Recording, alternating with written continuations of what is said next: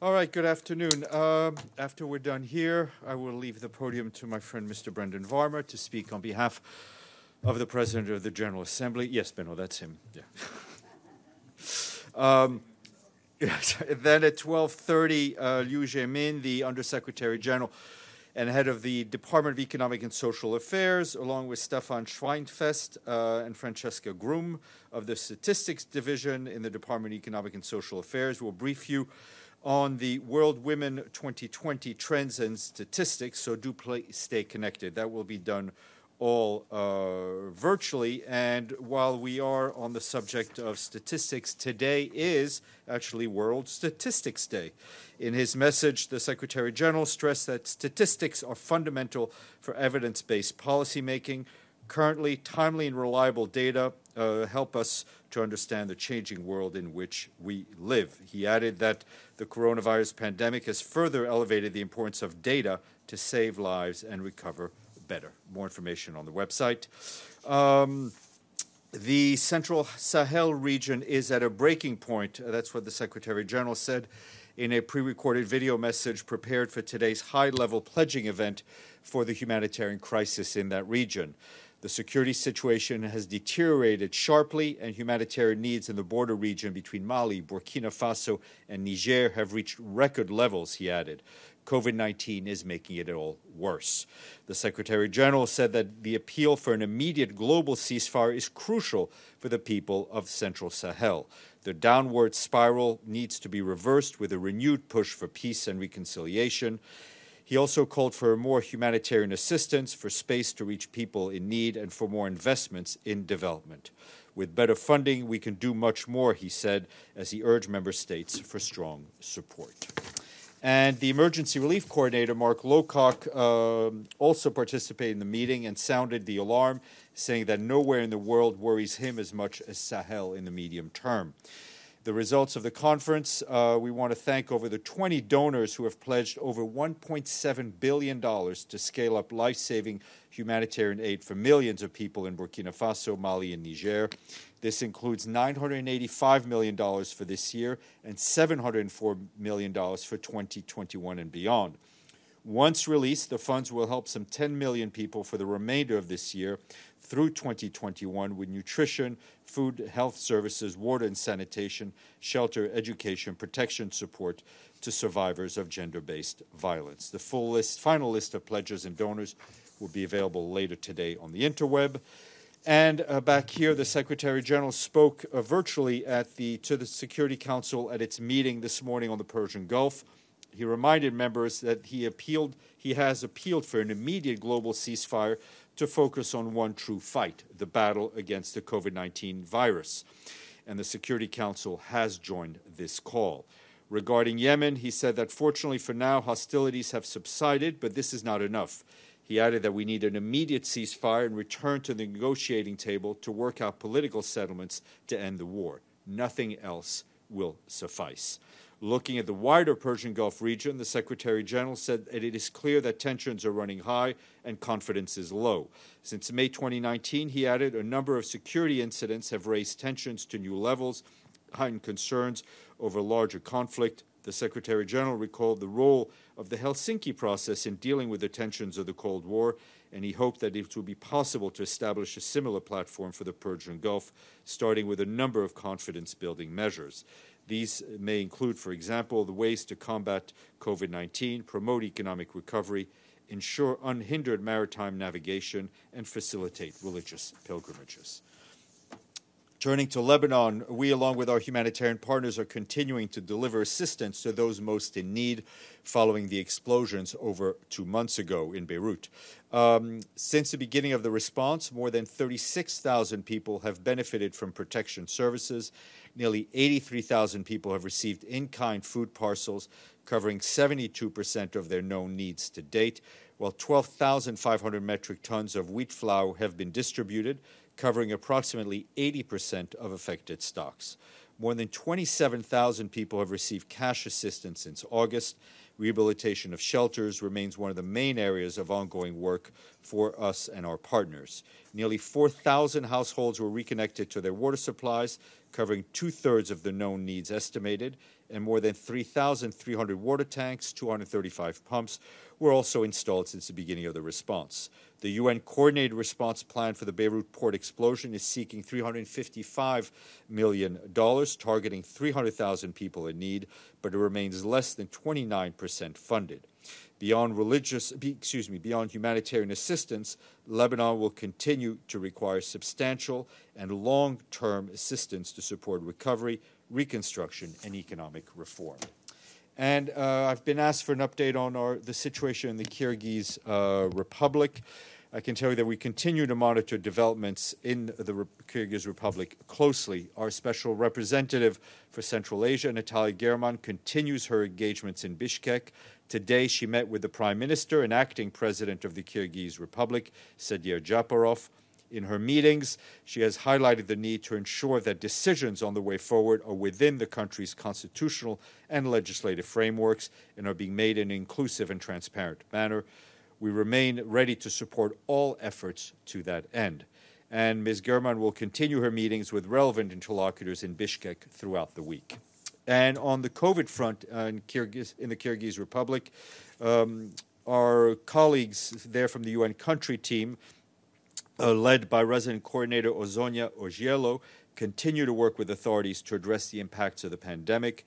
The World Health Organization has just delivered 1.5 million medical masks to the Ministry of Health for health workers across the country. Due to procurement and distribution challenges resulting from the pandemic, we've also been providing supplies for people with diabetes. UNICEF provided 4,000 insulin doses, 500,000 insulin syringes, and 230,000 blood and urine glucose test strip, as well as containers for used syringes. These supplies will be distributed to medical facilities across the country, including in remote areas. We're also procuring another 20,000 doses of insulin to cover the needs of 650 children and adolescents for the full year. And ahead of a virtual donor conference this week to raise funds to help the Rohingyas inside and outside Myanmar, the UN Refugee Agency today stressed the need for stronger international support and a redoubling of efforts to find solutions for the stateless and displaced population. On Thursday, UNHCR, together with the US, the UK, and the European Union, will host the conference, which you can follow online. Less than half of the funds requested for the humanitarian response have been received so far. And an analysis released today by the UN Children's Fund, the World Bank Group, reveals that an estimated 1 in 6 children lived in extreme poverty before the pandemic, and this is set to worsen significantly. The analysis notes that sub-Saharan Africa accounts for 2/3 of children living in households that struggle to survive an average of $1.90 a day or less per person. The international measures for extreme poverty. The international measure for extreme poverty. South Asia accounts for nearly a fifth of these children. UNICEF and World Bank warn that any progress made in recent years is concerningly slow pace, unequally distributed, and at risk due to the impact of the pandemic. And our friends in Paris at UNESCO today launched an international awareness campaign highlighting the devastation of the history and identity of peoples wrecked by illicit trade in cultural goods, which is estimated to be worth nearly $10 billion each year. Real Price of Art campaign shows that in some cases, the looting of archaeological sites, which fuels this traffic, is highly organized and constitutes a major source of financing for criminal and terrorist organizations. The campaign marks the 50th anniversary of UNESCO's Convention on the Means of Prohibiting and Preventing the Illicit Import, Export, and Transfers of Ownership and Cultural Property, adopted in 1970.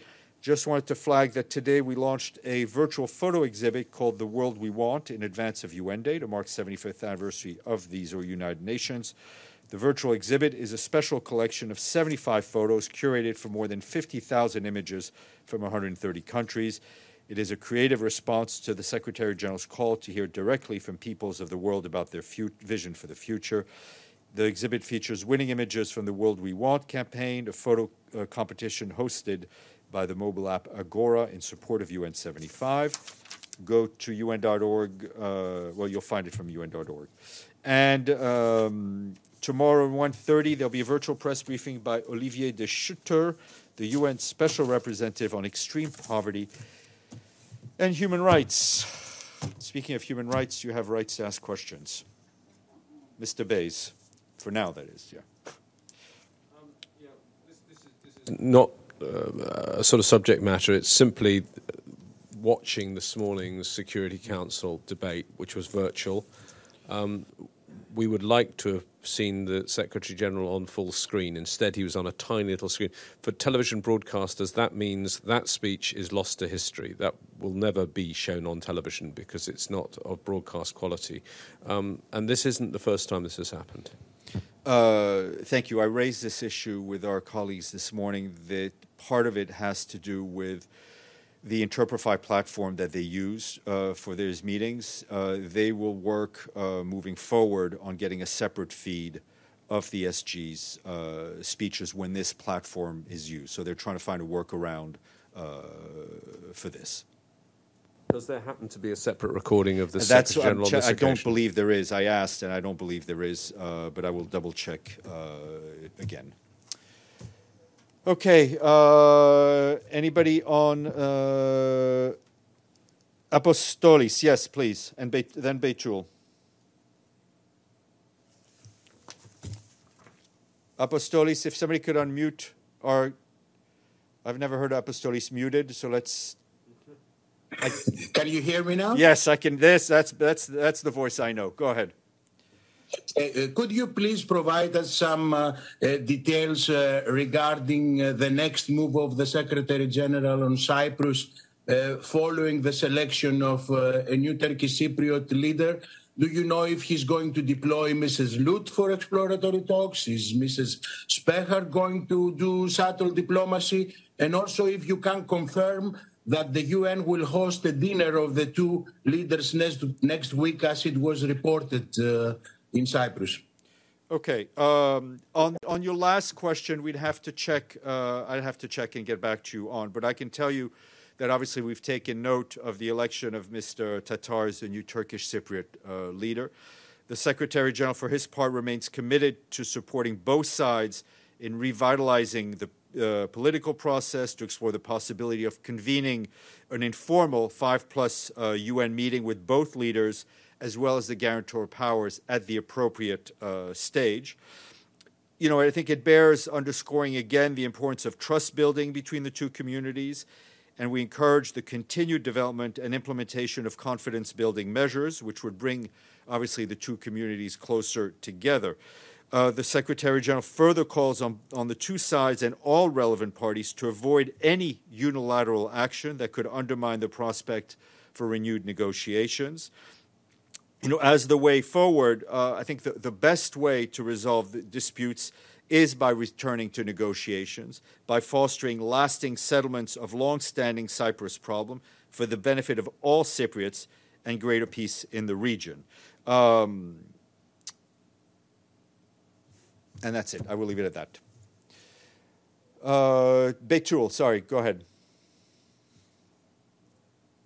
Actually have a follow-up on Cyprus and a couple of other questions. Does the Secretary General have a time framework to bring the two parties together? Because what you said before was that he was planning to convene a meeting among the two leaders and the guarantor countries. And if I may, I have another question on Nagorno-Karabakh issue. The foreign ministers of Azerbaijan and Armenia are meeting the U.S. Secretary of State, Mike Pompeo, on Friday in Washington. Does the Secretary General have any plans to meet the ministers of both countries? And another question on the same issue.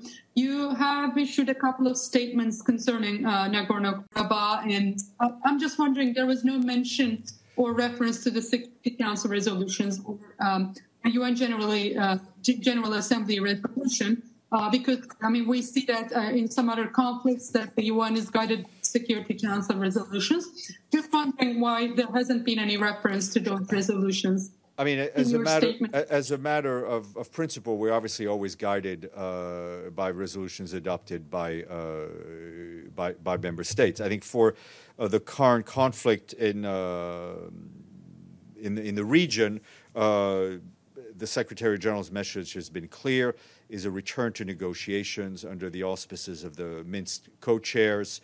This has been the message that also Rosemary DiCarlo delivered to the Security Council yesterday. I don't have and on the two foreign ministers, no, the Secretary General has spoken to both last week, if I'm not mistaken. Yes, we're Tuesday, last week, and delivered the same messages he's been delivering publicly. I'm not aware of any plans at this point for either of the two gentlemen to stop through New York. And no, I don't have a time frame for a convening of a meeting with the parties, the guarantor powers, and the UN. Obviously, we will. These developments are fairly new. The election took place over the weekend, but discussions will be ongoing.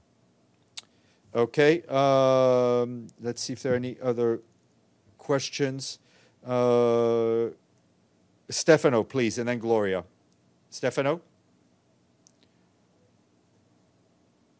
Can you hear me? Yes, sir. Thank you, Stéphane. I have two questions. One is about Colombia, the case of Mario Pachola.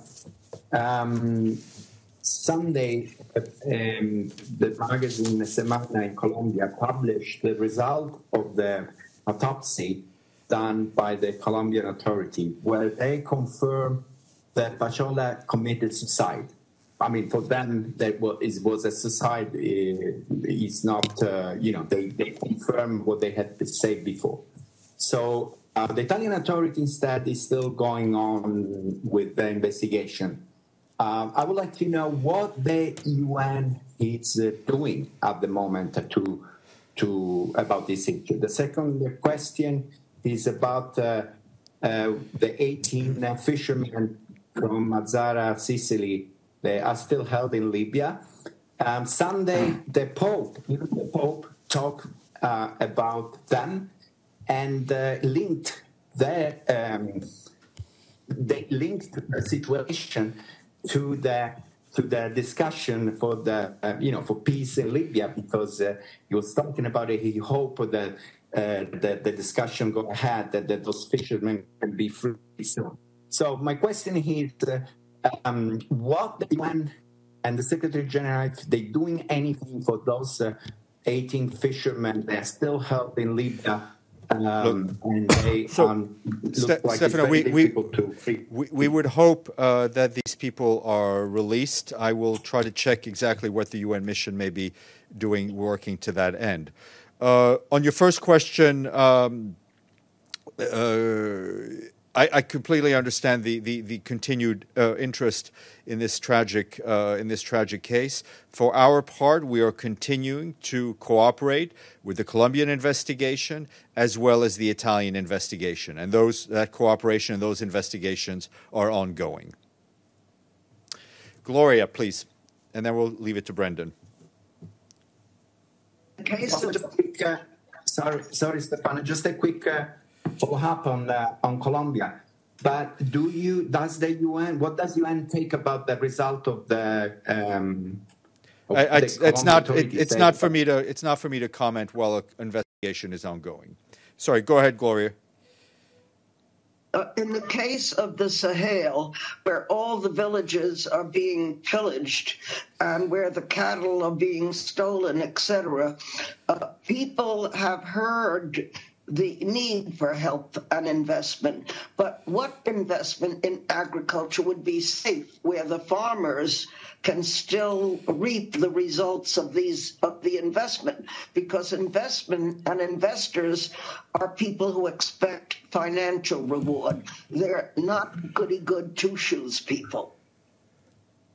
Well, I'm not sure we're talking about direct private investment, where there needs to be an investment in peace, and a peace will create the climate in which people can invest, and in which farmers can invest in their own production and reap the rewards, and reap the rewards of that investment for their families and for their communities. But what we actually need is also peace, which we currently don't have in many parts of the region. Okay, sorry, Bitul, you had a quick follow-up? Bitul? Okay, I don't hear her. Yes. Yeah, go ahead. Sorry, I Go couldn't ahead. understand. Go ahead. Quick. Go ahead. I can't hear you, Betul. So, You're breaking up. Okay, listen, I think we'll move on to Brendan. If you can hear me, Betul, just give me a call and I will answer your question. I'll leave you in Brendan's hands, and then we'll go to the Undersecretary General for Economic and Social Affairs. Thank you.